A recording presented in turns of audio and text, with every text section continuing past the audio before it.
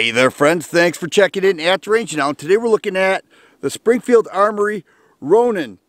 The Ronin line is available in 9mm, 45, and now 10mm, and that's what this is. So it is a new release.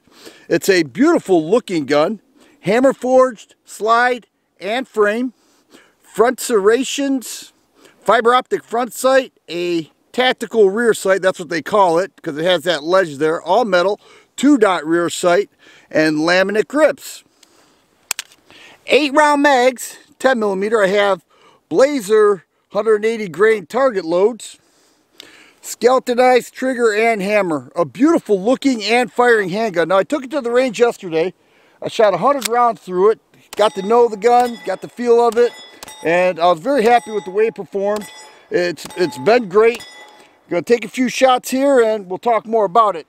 MSRP $849, which is pretty good in this world of $1,000 1911s. Let's take a few shots.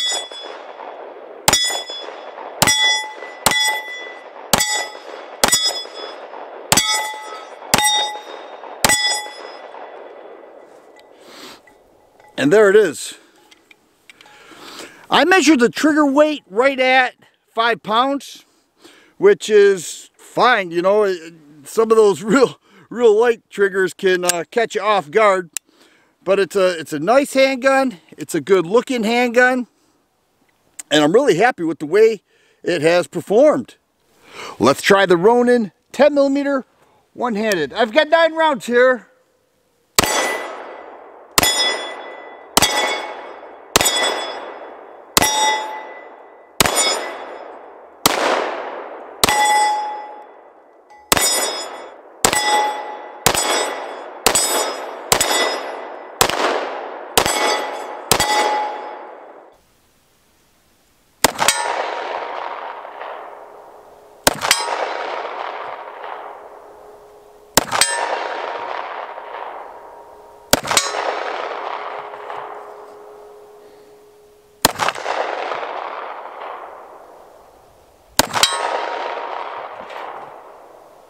Here we have self-defense loads, Federal Fusion, 200 grain bonded soft points.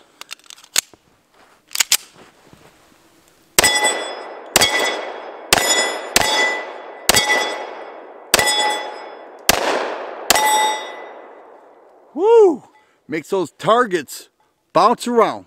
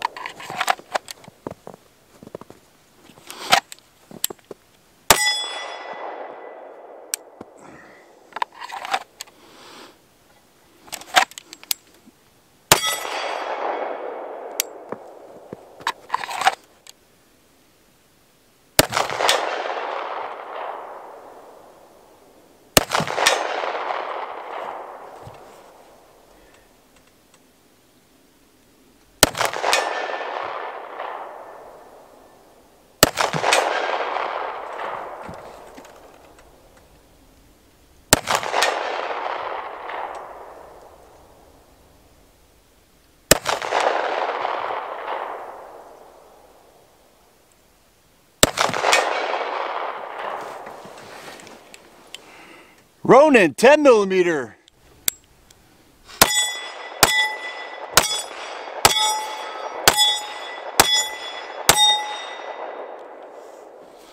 So there it is. Springfield Armory Ronin in 10mm. Beautiful handgun. A couple things I did not mention is that it does use a GI style guide rod. Alright, where you know it goes about that long, a partial length guide rod. But a nice handgun. It certainly shoots well, and the recoil with the 10mm really isn't too bad at all. So I do enjoy it, and I hope that you enjoyed this review. If you like videos like this, please subscribe and share. I always appreciate the thumbs up button. Thanks for watching, and you guys be safe.